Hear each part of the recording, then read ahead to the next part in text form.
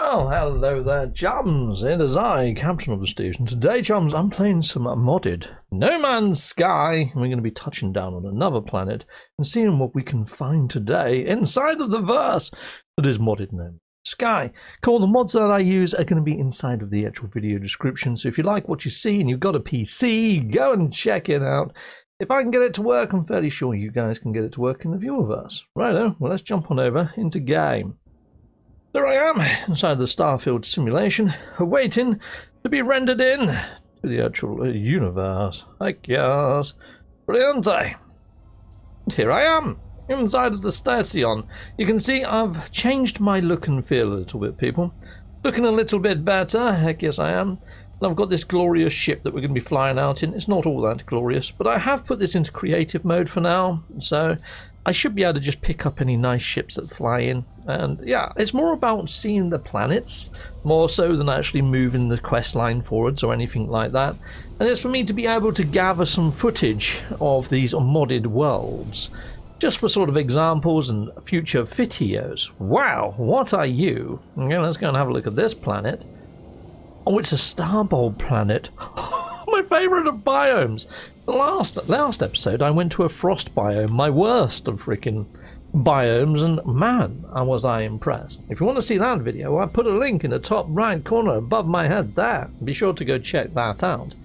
Let's head on down to this lovely planet. Right, looks like I'm heading towards the night side, so I'm going to readjust the actual trajectory, if that's, you know, that is a word, yes, yeah. And land somewhere in the daylight. Actually, it looks like it's moving that way a little anyway, and I'm heading towards that island that is kind of in the night. Well, it's like light and dark at the same time, isn't it? I think I might be okay, but just to be sure, I might go slightly over to the left. Okay, coolio. Now this is taken. I think they might have increased the distance from planets in this one, because it does feel like a little bit more travel time goes in, doesn't it, really, people in the viewers? There we go, let's go and touch down here. I think we should be okay touching down here. Excellent, eh? Right, now with these modded planets, and with them being completely crazy, I don't fly in at full throttle on all planets, depending on what I start seeing. But this has got floating islands. You know what, let's touch down on a floating island, because why the fudge not? Here we go, we'll touch down on this. I want to have a look at this little beauty. Okay. Well, this is unusual, isn't it? Well, let's just touch down here. Wow. Bit of a treat for the eyeballs, isn't it? Alright, well, let's jump on out. Oh my days. Look how thick the grass is on this planet. This is mental. Okay, let's run up here. Let's have a little look over the side. Holy fudgeonori! Would you look at this, people in the viewer? Holy mackerel. This is insane. I so wish that Hello Games would just do a proper next-gen version of this and make it so high-end PCs, the Xbox X and S, and the PlayStation 5 could produce planets like this. Because why the fudge not? You know, we've got like a Switch version, so why not have like a proper true next-gen version that just delivers on this sort of stuff? It's freaking epic. Freaking epic, mate. I've got some birds over there. Look at even the rock colours over there, with the reds as well coming through. This is insane. I'm just so impressed with what I'm seeing inside of this modded play. In what Hello Games' engine can do. I mean, let's not forget, this is all driven through No Man's Sky's engine. This is the power that it has, people. That's insane, isn't it? That's probably going to be my thumbnail. I know it doesn't really give it overly too much justice, but look, you can see all in the background that it's got a bit of intrigue. And it's freaking epic. Really cool. Actually, I'm in the way, aren't I? Let's just move it over just a teeny bit, like that, maybe. There we go. That'll do. Wait, I can pause that. Get myself a lovely little thumbnail. So impressive. But again, even though these planets look freaking wavy-davy and cool and all sorts of other shenanigans, it's not like there's anything to still explore for, though, is there? I mean, yeah, the planet looks great. And look at this, down on the actual surface or whatever, but I know that I'm probably not going to find some sort of giant megafauna on a planet, because they haven't been modded into this. It is just all about the terrain and the look and feel. But look at that! Isn't that cool? Isn't that groovy? That rock colours. But have you ever seen a lush planet or a paradise planet, star bramble planet, whatever planet look like this? No, I don't think you have. Now this is the thing that we're getting in the Quicksilver store. This is the thing that we're trying to unlock right now. That's so freaking gnarly. Yeah, like I was saying, there's not really any sort of buildings or any reason to explore these worlds. So even though the variety has been ramped up massively, there's not any new modules to be found, there's not any new buildings to be found, there's not any new lore to be found. I think if Hello Games was to put in something massive like this, they would at least have to chuck in another story arc and reasons to actually explore the planets, maybe some megafauna or boss sort of fights that you have with sort of megafaunas, I don't know, or some sort of new loot table or way of getting modules and upgrading yourself. But that is pretty darn sweet. Every single step I take, it's a thumbnail in the frickin' making, isn't it? I mean, actually, that's actually, if I myself over a little. Yeah, that's probably a better thumbnail, actually, isn't it? That looks freaking cool. Man! Okay, well, how many planets are in this system? Let's go to the Discoveries tab. We've got a fair few planets to look at. So that's just 2 of these planets that we've seen so far, people. Let's try the ringed one, shall we? Let's call in the ship, and we'll go to the ringed planet. After we've been to the ringed planet, I think I'll probably call it a day. I think I'll just feature 2 planets each episode or something. And that is freaking cool, isn't it? You know, 5 minutes per sort of planet that way. Kind of gives it a little bit of coverage, doesn't it? Anyway, let's go and have a look at that ringed planet, people. Dum dum dum dum dum dum dum. Flying up into space, into yonder, to infinity and beyond. Okay, we'll spin this around so we can find the ringed one. Ringed planet, where are you? There you are. We're on our way, ringed planet. Let's give it a scan. Let's see what it is from space. Oh, it's a volcanic planet. Interesting. Let's go. Volcanic planet, I'm on my way to the... Heck yes, I am. See there, it says it's going to take 1 minute and 20 bloody seconds. You know what? I'll just trim this right now and I'll reconvene with you when we're landing people in the universe. Heck yes. Okay there, people. I am coming down to the actual planet, so let's jump on over into game and let's land this ship. Heck yes. Oh my days. Would you look at this? This is freaking mental. Wow. Okay. Go and touch it down. Let's land by a building. Just so we can see the scale of this. Oh my days. I'm actually gobsmacked. The reason I'm gobsmacked, people, is I'm looking at this and I'm just thinking, we've had 6 years. 6 years of people making mods. And none of this, in any update so far, has made it into iteration. Beyond belief.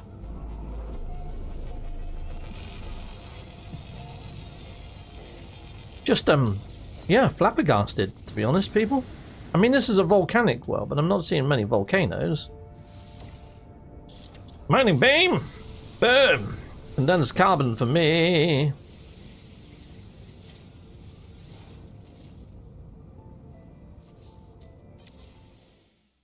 Again, this is freaking crazy, isn't it? You just don't see planets like this inside of normal No Man's Sky, do you? That is so cool. I mean, this one isn't as crazy as the other planets, but it's still more interesting than any of the volcanic worlds that I've ever landed on. I mean, look at the terrain on this, with wavy-davy sort of weird peaks and little openings underneath. I wonder if I can fly through those in my ship.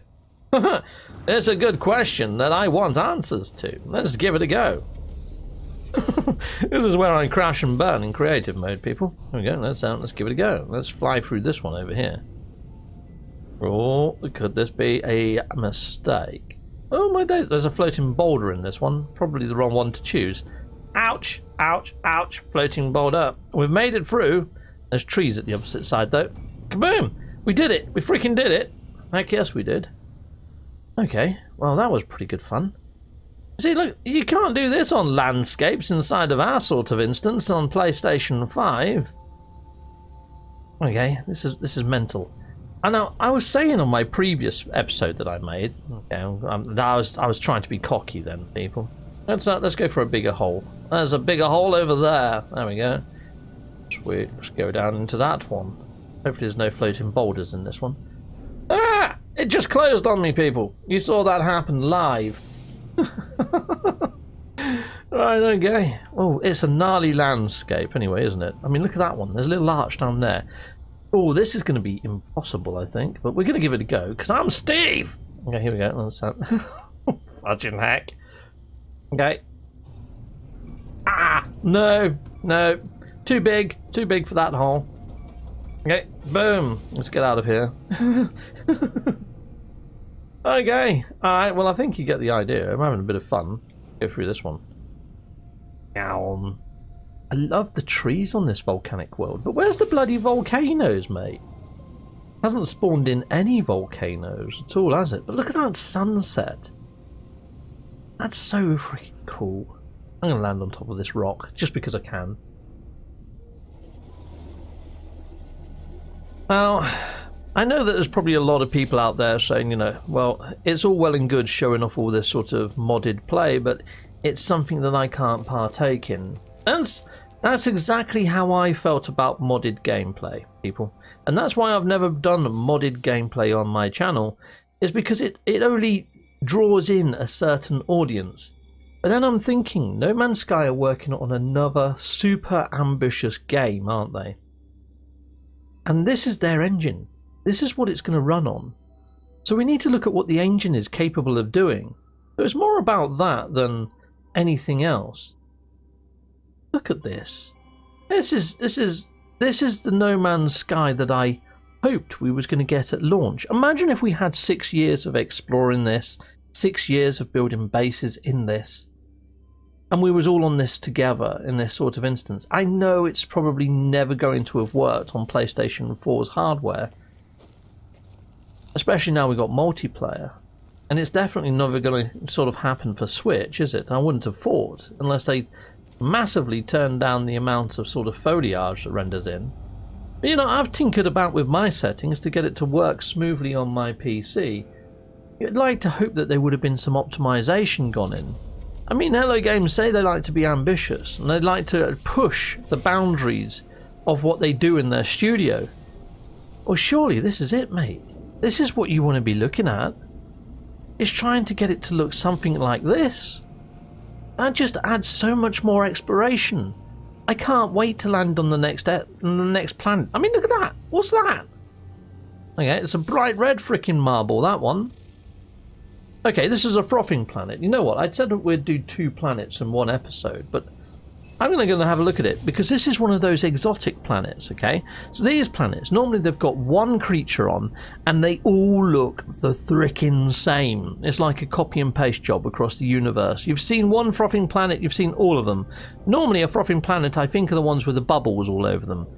Let's see how we get on with this one. Let's see if it is still a bubble planet, but let's see if it's been tweaked enough to make it more interesting than what we're used to seeing, people in the viewerverse. Let's go, let's go. Okay, now I am flying down a little bit quick on this one. Let's just hope it isn't covered in gnarly massive trees, or else I'm going to get stuck in one. What the fudge are you, mate? Okay, that is a big tree. It's a big dead tree. Alright, well, let's touch it down then. I'm not seeing... Oh, I am seeing... Am I seeing bubbles or are they planets? Look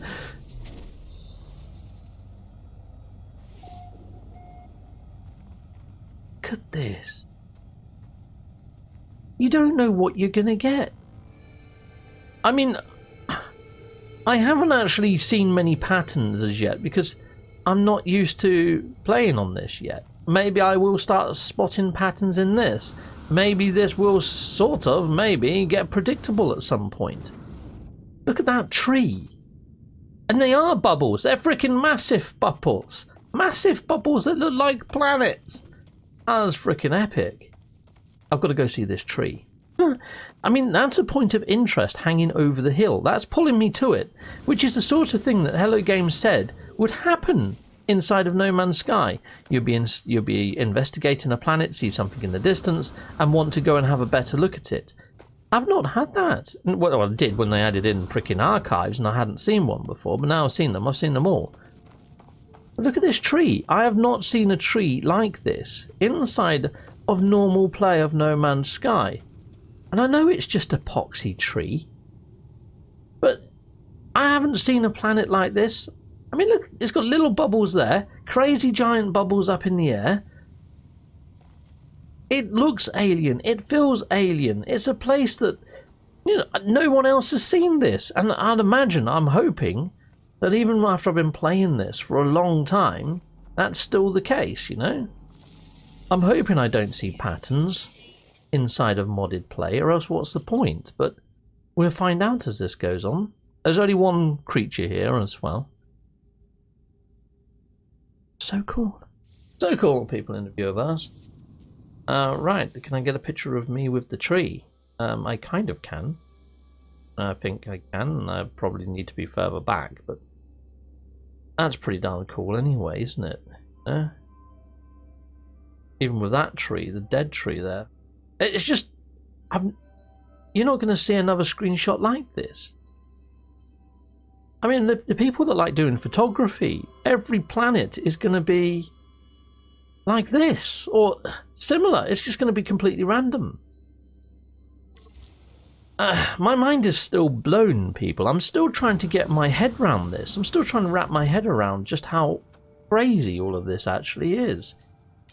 Not so much how crazy the mod is, but how crazy it is that we haven't seen anything even close to this come into iteration through the time that No Man's Sky has been living and breathing. In fact, it doesn't feel like No Man's Sky has been living and breathing at all when you look at stuff like this. It almost feels like it's just sat there and modders have just passed it onto a new freaking shelf. Gobsmacked, gobsmacked, but for different reasons. I mean, look at that resource. What is that resource sticking out the ground? We used to have resources like this. Iridium used to grow out the ground like this. But what is that? Okay, it is indium. Wow. I would like to even see just that sort of stuff happen. It's not just in the floor, but pillars of it, you know? Just add a little bit more variety. Okay, I honestly don't get why we've got 250 odd freaking universes that are all the same, when they could be like maybe putting in a mod of sorts onto, say, like Galaxy number 2 that changes all exotic planets into something a little bit more like this, you know? And then you get to Galaxy 3 and it adds in a mod on all the frost worlds. Galaxy 4, all the lush biomes.